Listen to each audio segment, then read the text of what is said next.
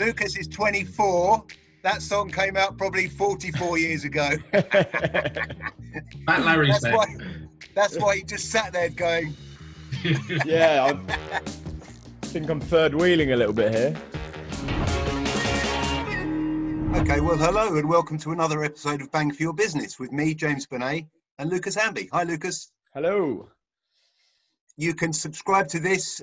We're on Spotify, YouTube, and if you find this interesting, please share. Right, I'm really excited this morning. Our host today is none other than Steve Fowler, Editorial Director of Dennis Automotive. Hi, Steve. Hello, James. How's things? Good, slightly weird, sitting here in my front room. I have a window behind me and a light in front of me, so it's slightly Robert Peston style.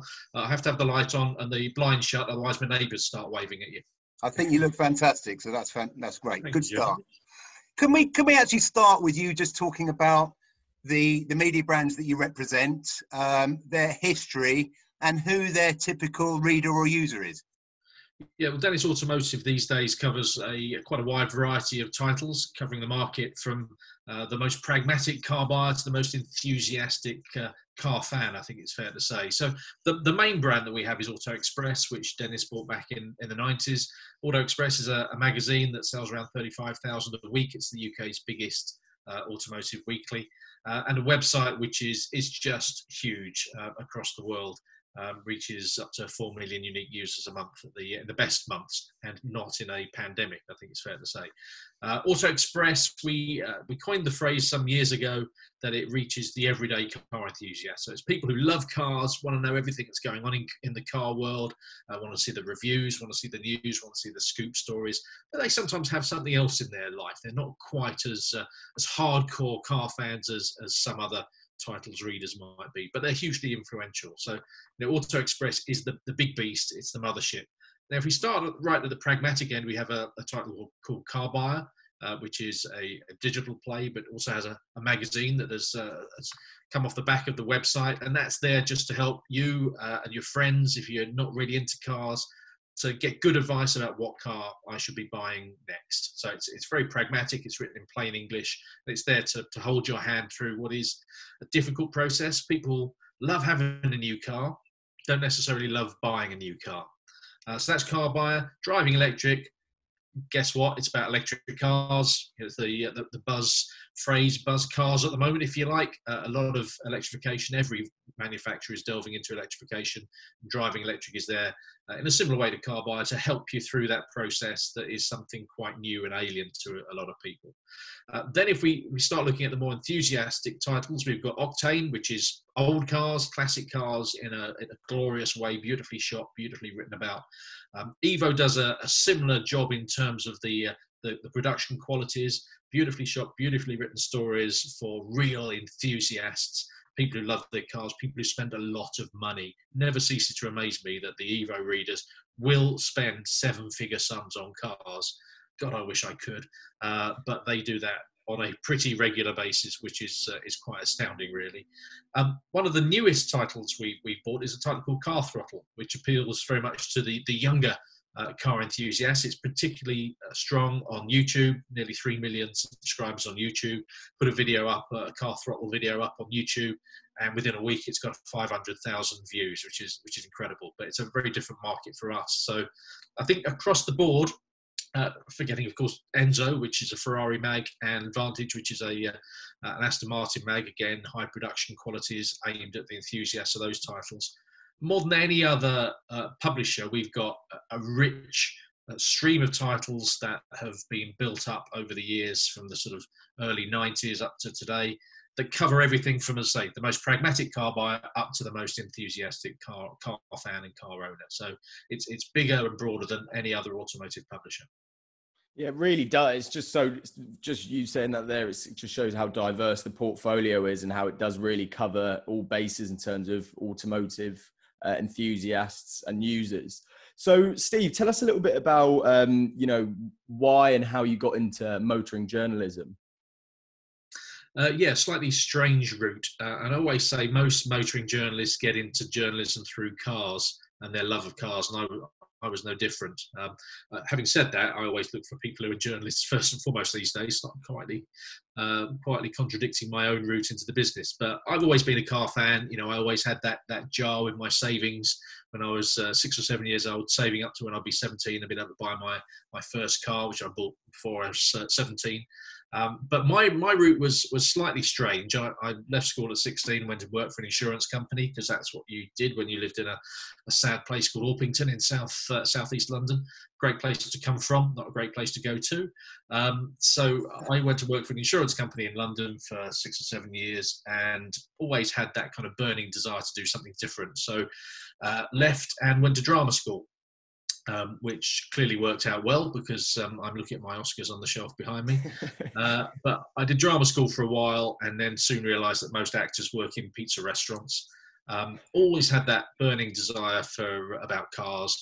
Always enjoyed writing, and it was a bloke who, on my journeys to get advice from people, who gave me a good bit of advice about getting into TV. A guy called Miles Ross, whose brother Jonathan is quite a famous chat show host. And Miles was a producer in this time. He said, if you want to get into journalism, specialise in something, what do you know? What do you like? Cars. Okay, get in through cars. So I started writing. My gentleman who turned out to be my father-in-law in the end allowed me to do some writing for the local paper he was an editor of. So I did a few car reviews there, a lot of restaurant reviews. I've coined such fantastic phrases as a feast to remember at the Everest Tandoori, scale new heights of culinary excellence. Feast fit for a king at the Royal Tandoori, that sort of stuff. But did what a lot of people do now, wrote a lot of letters, and one guy from What Car asked me to come and do work experience, and I stayed there 17 years.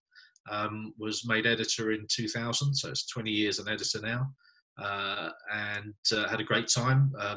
Turned down Top Gear twice along the way, which do I regret? No, I don't, not at all. And edited Autocar as well for a couple of years while I was there. And then I met a rather nice gentleman called James Benet, and we had a discussion about me moving to Dennis in 2011 to become editor-in-chief of Auto Express. And I've never regretted it since. So that man has a lot to answer for, because he helped me make the best career decision I've ever made, joining Dennis. And, you know, it beats working for a living, being an automotive journalist, but we've been through some tough times. But if you love cars, there's no better job. You've kind of answered my next question. So other than some of those things, can you tell us, are there any sort of game-changing moments for you or the business? Everybody says this, but there's always a degree of luck and being in the right place in the right time. But, you know, I've always got that imposter syndrome, waiting for somebody to come and tap me on the shoulder and say, okay, Fowler, come on, you know, you've been kidding them so long. I guess, you know, anybody who lasts so long must be okay at their job. So, you know, the game changers, were they game changers? I don't know. I think one thing I've always tried to do throughout my career is embrace what is new, and embrace reality. And I think more than ever, you know, it frustrates me, editors who kind of will do the editorial, you do the advertising, and editors that won't kind of work with their commercial teams, because ultimately, I think you've got to remember that what you're doing right now and what we're doing is part of a business. Yeah. And a business exists to in many cases make money, and you have to be realistic about that. So you have to embrace that. And you know, I've been really excited by everything that we've been able to do digitally. When we launched whatcar.com in 1998, I think it was, you know, that was massively exciting. And as a journalist, you just kind of want to reach an audience, you want to make a difference. And it's so lovely when you get feedback from people, you helped me do this, you helped me choose this, or we enjoyed reading that. That's fantastic. But I think the biggest game changers really for the industry has been the digital revolution, which publishing has embraced massively. Not sure the car industry has. So obviously we're going through a bit of a tough time at the moment. Well, a bit more than a bit, but other than now, what would you say, either in your career or since being at Dennis, has been a really kind of tough period to deal with? I don't think anything has been as tough as this. And I think the problem we have with the current time is we just don't really know what the future is going to look like. I mean, ultimately, we're in a recession. We will come out of a recession, but we've had these conversations about what shape recession are we in? Is it a V-shaped recession? Is it an extended V? Is it U-shaped? Is it Bath-shaped? Is it Nike swoosh-shaped? Who knows? But this is probably the toughest time that I've been through. 2008 was tough. I was at Haymarket back then, and you have to make cutbacks. You have to cut your cloth accordingly. And that is really tough, but I don't think anything has been as tough as what we face at the moment, when part of our job is to go out and test cars. In 2008, sure, there were massive cutbacks, but we were still able to get out and test cars. But not being able to leave your house is quite a challenge when you're producing a magazine that is based around driving cars. I think you talked about 2008 and cutting your cloth accordingly. That's just a good example of an editor that's commercially connected, and not sitting there saying we'll do the editorial, you get on with everything else. And it is all connected as a business, and that's something that you've always, I think, been strong on, and that's served you well.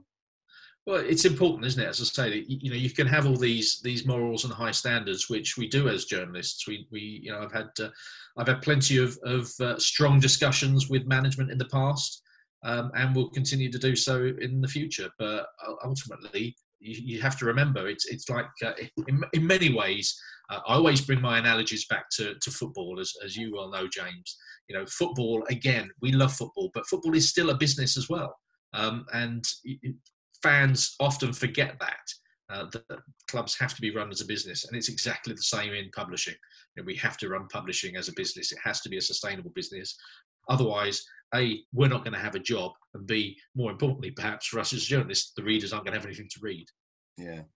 So how are you adapting right now, your strategy, and what things are you putting into place moving forward, and dealing with the current situation that we're all living with?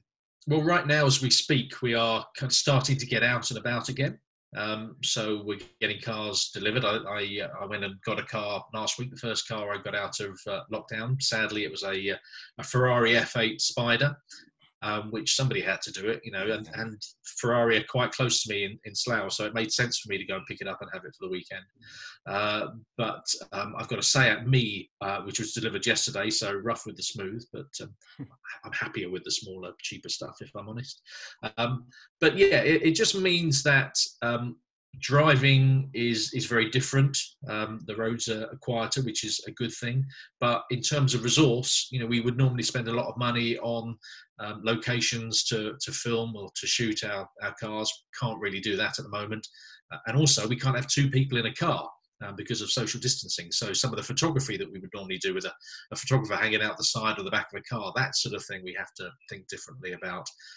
And just, when we're jumping in and out of each other's cars, you've got to stop, you've got to cleanse everything, you've got to make sure you're wearing gloves and masks and all that sort of stuff. So all that stuff takes time. Even the delivery of a car on my driveway, the guy was here about 10 minutes just cleaning the car rather than just dropping the keys and going somewhere else. He had to have a member of his family come with him to take him home because he couldn't get in a car with somebody else. So, there are all those sorts of challenges, but most of it comes down to resource and knowing that we've got less resource, greater restrictions on what we can actually do. And all that is a challenge, but that's kind of a challenge that we as journalists have to rise to and come up with creative solutions, as we've done over the past 10, 12 weeks of lockdown. We've had to come up with some creative solutions to hold content back and to dig into those memory banks and produce some good stories that people still enjoy reading, that feels new and fresh, even though we haven't actually been able to drive the car for the past few weeks. So that's something, James and I have been tackling during this lockdown. It's how to be creative with that content and how to kind of still create content for your clients that is fresh and exciting. I'd be interested to hear how those first initial editorial meetings looked, when you were going about kind of discussing how the next few months were going to look in terms of the content in the magazines themselves.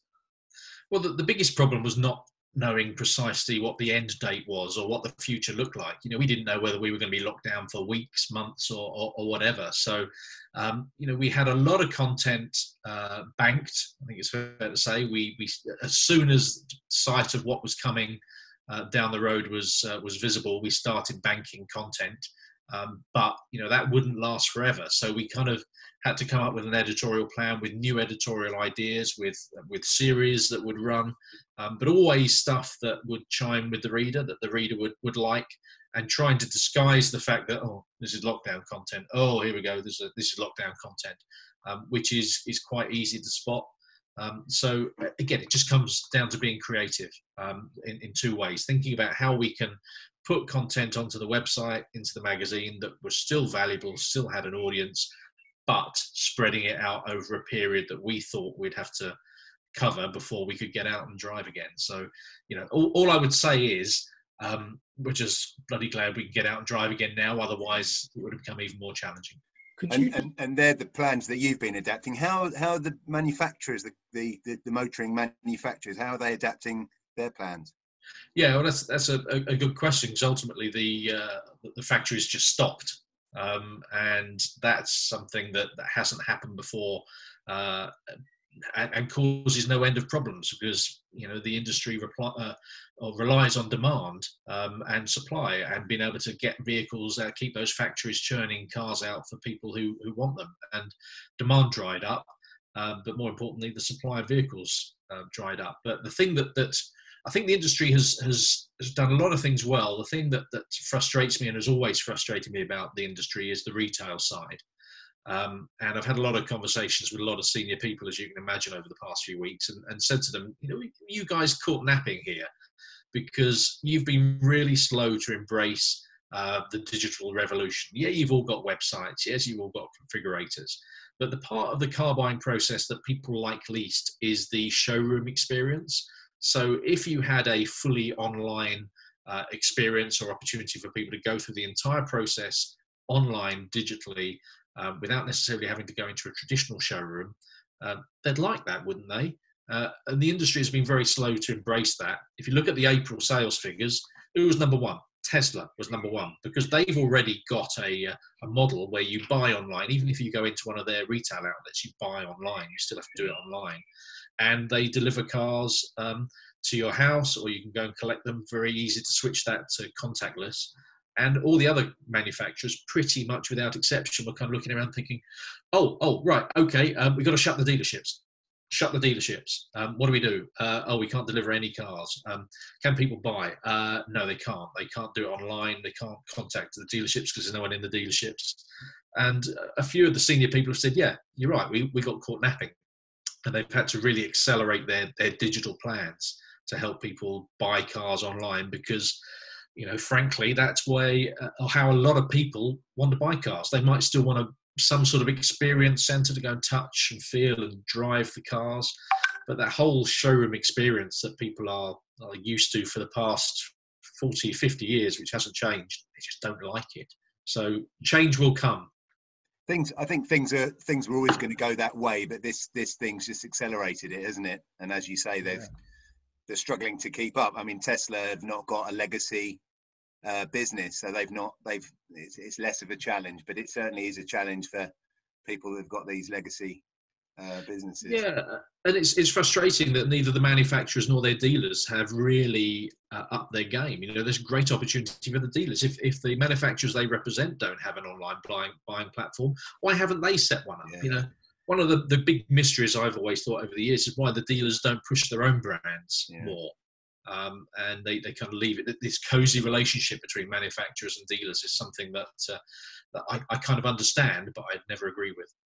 So how do you go about kind of staying positive during these times and kind of keeping your team positive as well? Well, ultimately, we are still very, very lucky to be doing what we're doing. Yes, it's tricky because we are doing more and more conversations like this rather than in person. But technology has really, really helped us. And I think to a degree, perhaps we're all guilty of over-communicating a little bit, taking a little bit too long to talk to each other on video. calls. Why does everyone, whenever you put a video call down, why do you feel the necessity to wave as well? You don't do that in a meeting, do you? You don't sort of wave at each other as you leave. But yeah, I mean, it's tricky because people will have highs and lows. You'll get fed up with staring at the same four walls and lack of human interaction. Things will get slightly better as people are allowed to get out now. But do you know what? We've had some fabulous feedback, more than ever, from our readers, which is a blessing and a curse, because as I seem to have less time in my day, our readers seem to have a little bit more and think, I know what, I'm going to just email the editor. But we've had some fantastic feedback, and that really does help to keep you going. And I've been sort of spreading that across our entire teams, to making sure that everybody knows that what they're doing is making a difference to people. And sure, we're not on the front line, risking our lives to save others, but we are doing our best for people who love cars to keep their spirits up and keep them entertained. Steve, what advice would you give other businesses, particularly in the automotive trade, at this time? I think there are two bits of advice I would give. One is embrace the digital revolution, which particularly in the retail side they haven't, and that doesn't just mean having a website and or being able to answer emails.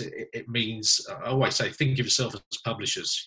Produce content, because people want content on their commercial channels as well as on publishing channels. So content is massively important for all businesses. So that's something that really has to be embraced, and think about putting yourself in the shoes of the consumer. I always do something with automotive companies, as you've probably been there with me, James, when I've done them in the past. When you're sort of faced with a room of dealers and people who work for manufacturers, and said, how many of you guys have actually bought a car in the last year? And they don't, because they get company cars, so they don't exactly go through the experience that their customers go through. Having a pure customer focus and understanding the needs and worries and everything else about customers is massively important.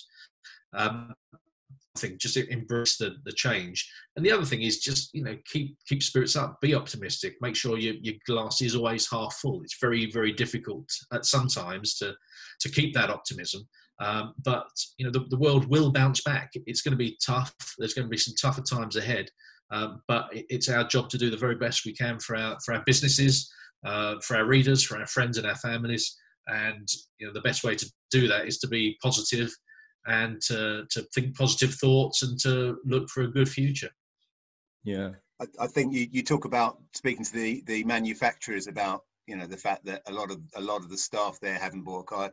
I think you're honest enough to say that of journalists as well. And I think you've always been someone that talks to, senior journalists just starting out, that this is a really, it's an issue, and it's just something to be really mindful of going through the process of writing copy for people who are actually going to buy cars. It's really good to be honest.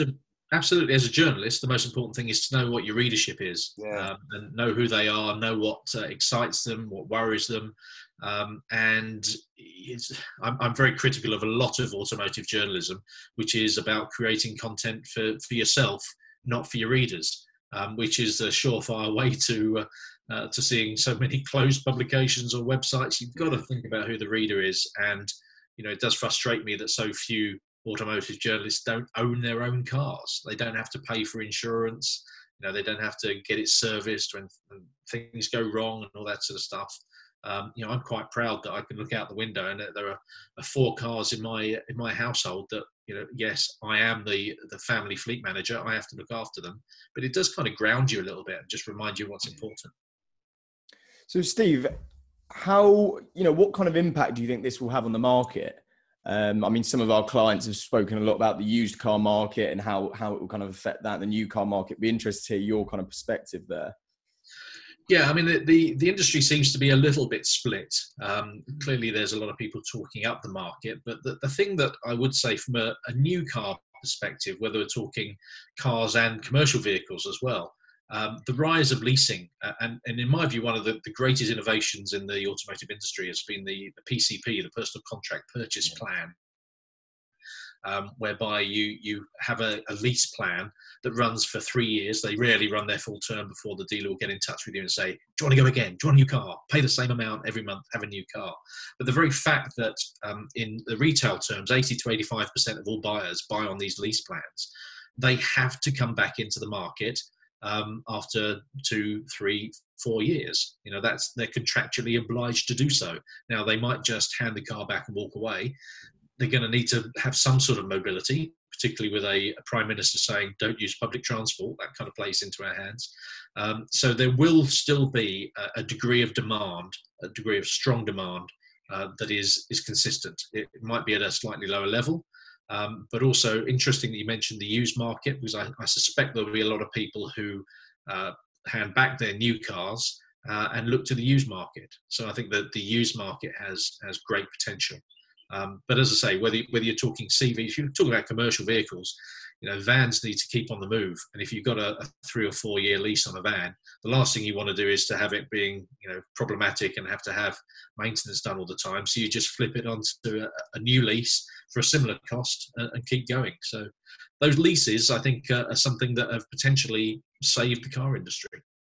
And as you say, it guarantees a sort of regular relationship between the dealer and the customer there, which is always a good thing. Absolutely, it's a big struggle for manufacturers and for retailers to keep in touch with their customers and to get them into a showroom to have a conversation with them, to see some of the new cars. So anything that does that is a great thing. And as I say, as part of those leasing deals, you have to do that. How do you think this is going to affect the connectivity element with businesses and their customers, obviously OEMs as well, moving more online, being pushed more into kind of using social to connect with their customers? How do you think it's going to affect that? Well, I think you're going to see the manufacturers and the dealer groups who do it well thrive, and those who don't necessarily think of content and think of communication and think of the tone that they use with their customers, they're going to really struggle. It's massively important to talk to people in the way they want to be talked to and in the format they want to be talked to and on the platform they want to be talked to. And if you don't do that, you're going to struggle with your business. So there's a lot of work that needs to be done at OEM level and at retail level. These guys are great at selling, building, marketing their cars. They're not necessarily so great at communicating. So, they need to take a good hard look at their businesses and start to do that better. Steve, that's been fantastic today. Thank you so much for your time. Are there any links that we can put on the bio for you or for the business there at Dennis? Just some links back to our websites would be great. And your podcast? Yeah, podcast goes out every Wednesday. Okay. We'll flag that up on Auto Express. Okay. Thanks so much, Steve. Thank you, Lucas. Once again, you can subscribe on Spotify and YouTube, and if you found this of any interest, please share it. So from Lucas, Steve, and myself, goodbye. See you later.